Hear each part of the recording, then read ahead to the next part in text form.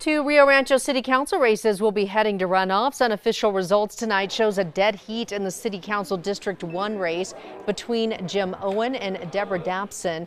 In District 6, Nicole Dawn leads the pack with more than 200 votes over her next competitor, Edward Lynn Paulsgrove, but she did not get the 50% vote needed.